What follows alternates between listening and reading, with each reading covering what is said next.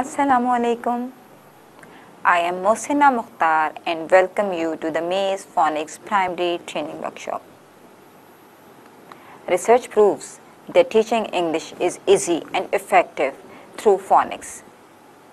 Phonics is the method of language development in which letters are taught by their sounds.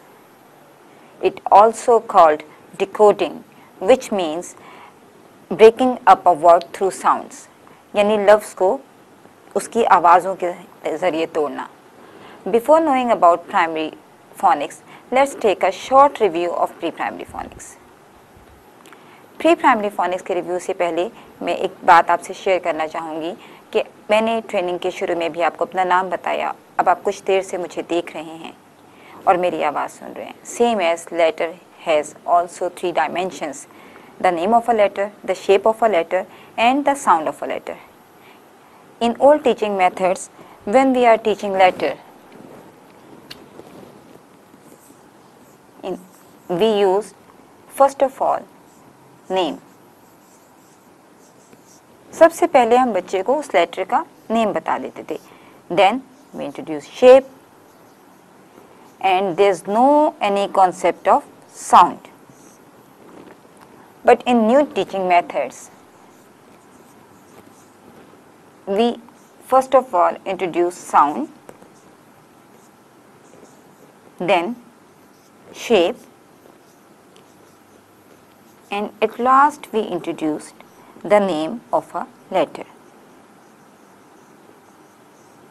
This is the new sequence to introduce the letter, and this is the old sequence. Old sequence को जब हम follow कर रहे थे तो बच्चों की reading development नहीं होती थी, तेज़ी के साथ नहीं होती थी. And the main objective of pre primary education is reading development. और जब आप तेज़ी के साथ रीडिंग डेवलपमेंट बच्चों में चाहते हैं तो we focused on only 2 methods. First of all photo memory and then phoenix. Phoenix मैंने आपको बताया जैसा कि लफ्ज़ों को उनकी आवाज़ों के ज़रिए पढ़ाना. Same as photo memory.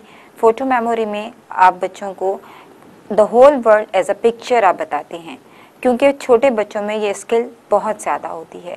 वो पूरा लेटर पूरा जो वर्ड है उसको एज अ पिक्चर अपने माइंड में सेव रखते हैं. For example McDonald, Pepsi, mister burger, और जो भी उनके या बेकरी बिस्किट्स, जो भी उनके पसंद के नाम होते हैं वो उनको थ्रू स्पेल नहीं उसको कर सकते, वो उसको थ्रू साउंड्स नहीं पढ़ सकते, लेकिन उनको पूरा वर्ड वो कहीं भी देखते हैं तो पहचान लेते हैं. This is the skill of photo memory. सो इन प्रीयर 1 मेज फोनिक वर्कबुक्स जो हैं तो उसमें प्रीयर 1 में जो है हमने सिर्फ थ्रू फोटो मेमोरी वो कैब डेवलपमेंट करवाई है. There is no any word part, there is no any digraph. First of all वो cab development through photo memory. Then in प्रीयर 2 we introduce the word part. Word part हमने introduce करवाया है. Word part की story है, आप उसको देख सकते हैं प्री प्राइमरी की ट्रेनिंग में. प्री प्राइमरी जो फोनिक्स की ट्रेनिंग वर्कशॉप है जो इस तरह DVD पे अवेलेबल है, आप उसको देख सकते हैं. तो प्रीयर 2 में हमने वो कैब डेवलपमेंट की है वर्ड पार्ट स्टोरी के थ्रू, और इसके साथ साथ बिगिनिंग, मिडल और एंडिंग साउंड की प्रैक्टिस करवाई है. इन प्रीयर 3 हमने कुछ ट्राइग्राफ्स को इंट्रोड्यूस करवाया है, और इस तरीके से हमने प्री प्राइमरी में बच्चों को थ्रू फोनिक्स रीडिंग डेवलपमेंट की तरफ बहुत जल्दी से मूव किया है. So the question is कि why children learn effectively and easily and rapidly through maze phonics? कैसे ऐसा मुमकिन है? तो because of a proper practice and complete syllabus. Complete syllabus means pre-year 1 से लेके उनको क्लास 3 तक की maze phonics अवेलेबल हैं. तो क्लास 3 तक जाते जाते बच्चों के कॉन्सेप्ट्स और बच्चों की जो वोकैब डेवलपमेंट है वो बहुत बढ़ चुकी होती है, और वो उनको रीडिंग डेवलपमेंट में मदद देती है. And proper practice through IIPR.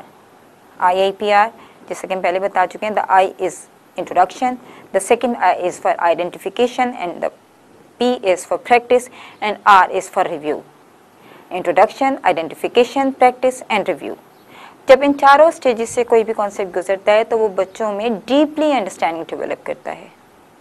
तो डीपली अंडरस्टैंडिंग डेवलप करने के लिए फोनिक्स की भी और वोकैब डेवलपमेंट की भी हमने इसमें